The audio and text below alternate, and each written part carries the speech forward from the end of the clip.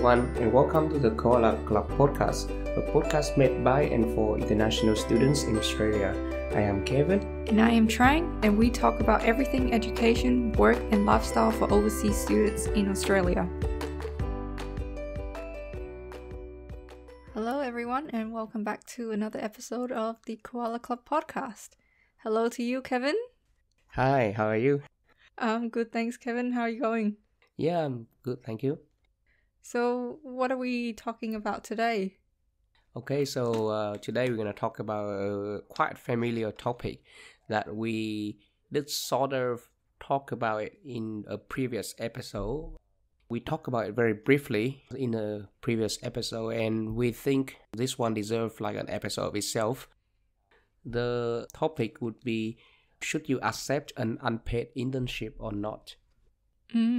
Yeah, so if you are interested in internships, we also recommend you going back to our deep dive internship episode. So I'll link it in the show notes. So in that episode, we talked about how to obtain your first internship and how to make the most of it. And we did touch on this question briefly as well. But yeah, we'll have this episode today to chat about it further. And before I forget as well, like if you guys have any questions or any topics that you'd like us to cover, whether it's like a deep dive episode or a quick question for us to do a quick episode to chat about, then feel free to send us a message on Facebook or Instagram or YouTube so we can cover it in our future episodes. Yeah, for sure. Okay, so unpaid internship. What do you think about this one, Chang? Yeah, so I think, I did an internship in my third year of uni, and it was an unpaid internship. And I think your internship that you did was unpaid as well, right? Yeah, that's right. It was an unpaid internship too. Yeah, I think it's pretty common for there to be unpaid internships rather than paid internships. Do you reckon? Yeah, I guess at least in the international student space, I feel like for local students or Australian students, there's a lot more people who got paid internships. But for international students, there are still certainly a lot more unpaid. And the concept of doing an unpaid internship is also a lot more common. Yeah, for sure. And I feel like with domestic students, there would be more opportunities. Like in my days when I was looking for internships or like just work experience in some companies or firms, some would specifically say that they're only hiring Australian residents, so not international students. So I felt a little bit excluded at the time, so I felt like unpaid internships were my only option. I think it's a lot more open now. Yeah, I mean, unpaid internships is still like on the table whether students should accept it or not. And I think the way that I look at it is I look at the benefits that you would get from this unpaid internship, and maybe so that's the pros, and then the cons, or more like the considerations that you should take before you decide to advance with that unpaid internship. Yeah, that's right. For me, I look at it in a similar way you look at it as well, whereas you do the pros and cons. I think the matter of unpaid internship is a question of two things. Firstly is the financial situation, your financial situation, and secondly is a matter of principles. About financial situations is, can you afford working for free? If you do, how long can you afford to do so? And then, is this working for free for a short period of time going to be an investment for your future? Is there a possibility that you will land a full-time job after that internship? And then if that is not the case, then what other benefits you may get out of this unpaid internship, like either experience or networking? So like you said, pros, yeah. Yeah, and I guess touching on your point about financial situation is you also should consider about your study load at this moment, or in 6 months' time. Are you going to do 5 subjects? And do you have a lot of assignments and essays and exams to get through? So it might be a lot on your plate. And plus, yeah, as you said, do you have part-time jobs that you have and they are paid, so it's money to support your living expenses whilst you're studying. So there is an opportunity cost to not working and then doing the internship and not earning money. At the end of the day, yeah, it depends on how long is the internship. Can you afford to not work 2 days a week to do the internship for a few weeks? Because most internships don't go for that long anyway, right? Yeah, normally I think it's between 1 to 3 months. I'll say 3 months top. So when you did your internship, were you working like 5 days a week for how long? So when I did my internship, it was a capstone subject in my last year of uni, so it was required. So that's another thing you should consider as well, whether the internship is actually required for you to complete your degree. Yep. But when I did my internship, it was a requirement of 16 days. So you have the flexibility of either doing it 16 days straight or just spread it out. So what I did was I did 2 days a week for 8 weeks. So it wasn't too bad because then I could study and work for the remainder 5 days. So yeah, I think workload wise, it was okay for me. But I think your internship was a bit more full on, right? Yeah, it was engineering, so I think everything they just make it so tough. So it was a 3 months, like 12 weeks work placement. So you have to do a full time 12 weeks in order to pass that subject. And if you don't have that, you cannot graduate. So you're forced to do it, unpaid or not.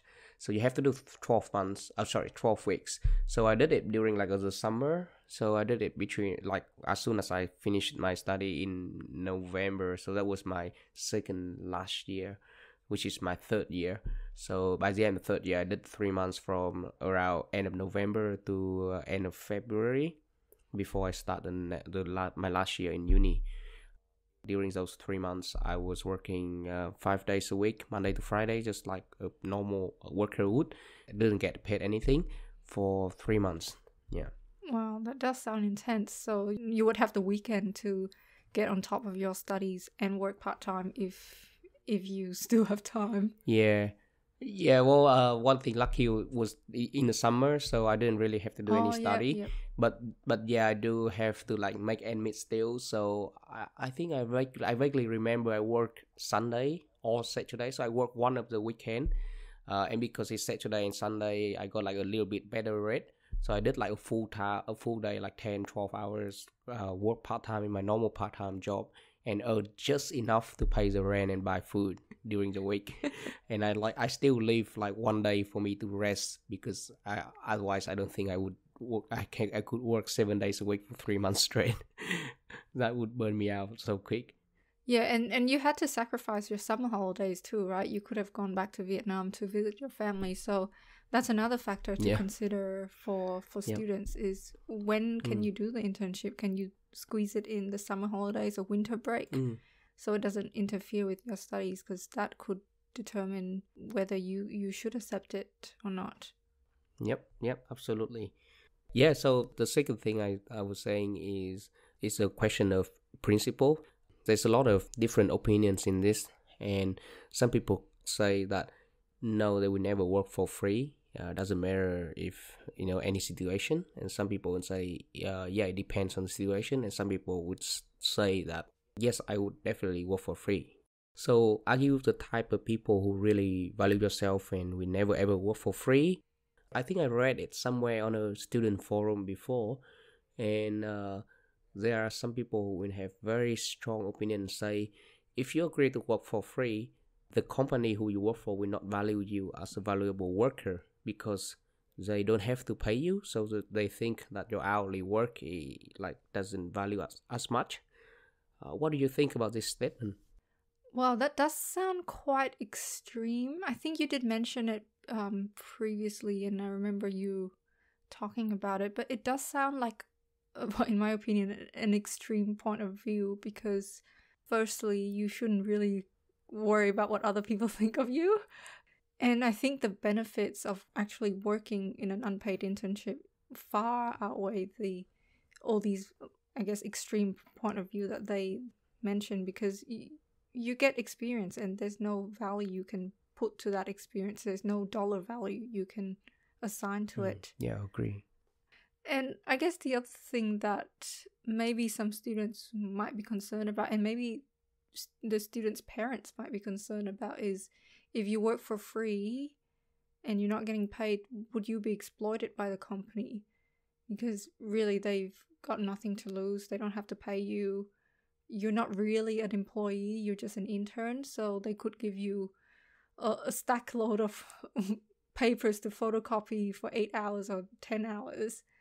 But I don't think that's a common case in Australia. I don't know what it's like in other parts of the world, but in Australia, I just don't see that being a massive concern, and that being like the practice or the norm. Because previously, when in my old workplaces, when we've had interns, we treasure them. Like we put a really high value on them, and we train them with all we have, and really want them to get something out of it. And I think most workplaces in Australia would be like that, unless you go to like a super dodgy firm that you don't know about. Yeah, that's true. And I guess there are actually companies, and probably a lot of them as well, that use this to exploit people, especially from international students' background. I think the way to avoid this is like try to get the vibe of the company right from the interview, or like when you call up to ask, or when you go for an interview. If the company representative, the interviewer, if they really just like really rude or really talk down to you in the interview, like they say like, oh yeah, this is an internship here, yeah, just an internship. Like if you ask them, oh, okay, so what is my role, what am I gonna learn and stuff like that, and they just don't want to answer it, and they just say, yeah, this is a job, take it or leave it, then there's a high chance that they could exploit you. Whereas if they really nice during the interview and they explain clearly, this is an unpaid internship, but this is what you're gonna be taught, this is what you're gonna learn, this is what you're gonna help us with, this is how long the unpaid internship is gonna be. And then maybe they even say like there's a chance that this could lead to a part-time or a casual role after the internship. Then maybe that's a good company to do the unpaid internship for. Yeah, that's one of the things that I had down as one of the things you should consider, is the actual organization and the work that you'll be doing, whether that fits in with your goals, and whether it looks dodgy or it could be a scam. And look at the advertisement as well. Like, just be wary of like unofficial websites that have internships advertised and it doesn't really specify the company name, but just have a contact number and stuff like that. And because the other day I was just searching for internships just to have a look at what's out there, and I found an internship on this website that's got like loads of internships listed for different companies. It's like a job seeker website, I think. But one of the internships had a 12-month period. I'm like, 12 months unpaid?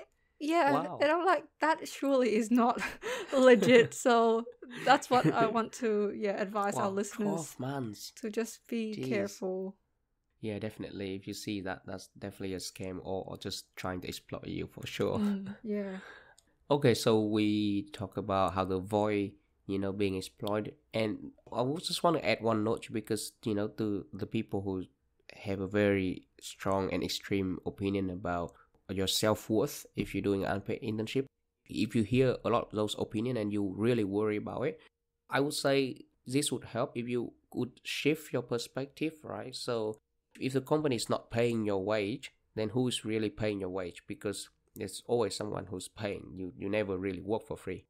If your company is not paying your wage, the person who's really paying it is your future self. That's your future self is paying your current self to do work for free, so that your future self will benefit a lot from it. So if you paying yourself wages, I would argue that it is much more valuable than someone else paying you, right? Because you're paying your time, your effort, all that hard work. So I think it's make that unpaid internship is even more valuable than if someone is paying you. So if you think about it that way, that probably could help motivate you a lot to get through the internship. Yes, very well said, Kevin. That can sort of link us to talking about the benefits of an unpaid internship. The elephant in the room being you get exposure to the workforce and the company and the work itself and see what potential areas that you could work in the future. So it's sort of like try before you buy, right? And as you said, like you're paying yourself and your future self will thank you because if you like this experience, great, you got your foot in the door. There might be opportunities for you down the track or now if they've got a vacancy when you're done with your internship. But if you dislike it, you still did yourself a favor because you know that's not the path you want to take after you graduate. So your future self will thank you for not wasting that time after you graduate to find that out, right? Exactly. Better to do something that you don't like for 3 months than doing, something you don't like for 1 to 2 years, Yeah, and find out later and waste that time. So yeah, so do you want to cover other benefits that you see with an unpaid internship? The two big things I see is first is like you said, experience. So you get, a lot of the work experience, you get exposure to the industry you are trying to get a full-time job in. And then with that experience, when you graduate, you can use that experience to go find your first full-time graduate job. And it's always much easier to find a job if you have something under your belt already in terms of experience. Even if that's just a 3 months internship, it's always better than someone with no internship or no work experience at all. So that's the first thing. The second thing I think is very big as well is you get the benefits of networking. So by working in your internship, you actually make friends in the workplace, you make connections, you talk to them, and if you keep in touch, you never know, it may lead to another job for you in the future. Personally, when I did my internship, I didn't get a job after the internship, and I didn't actually get a job out of any connection. But the thing I didn't foresee is I actually get my friend a job, a full-time job from my network in my internship. And that friend is still working in the same company until now. That makes me even happier than if I get myself a job. Amazing. In addition to the networking, you get the references too, because that's so valuable when you're trying to apply for your first grad role or even roles later down the track, right? You get those references that are really hard to find once you start out in the field. Especially if you do internship in good, reputable company, and your boss could be one of the very influential people in that industry. To have someone like that as your referee, hugely beneficial for you to find a job later on. Yeah, or even you can connect 5 or 10 years down the track and they might be working elsewhere and they think of you as a possible candidate for a role there. So absolutely. We start this episode and I kind of feel that at the end we gonna give a definitive answer, right? A personal answer. We're not gonna leave it like two ways, like, oh yeah, you can do it, you cannot. Okay, so it's time to ask the big question. Do you think you should do an unpaid internship, Chang? Oh, I think the whole episode we discussed both sides, but I feel like we sort of veered towards the answer that both of us were heading towards. So yeah, I mean, to spell it out for sure, I think the benefits far outweigh the risks or the cons that you might think of. And personally, for me, it got me my first official grad role. So I think it's very worthwhile to do an unpaid internship. But just look out for yourself. Yep, absolutely. So do your research and, look out for all the things we mentioned. But if you have done everything like that and still on the fence about doing it or not, do it. It doesn't matter how it turns out, will always benefit you in the future. Yeah, go for it. And especially for us international students, we don't have as many opportunities as domestic students.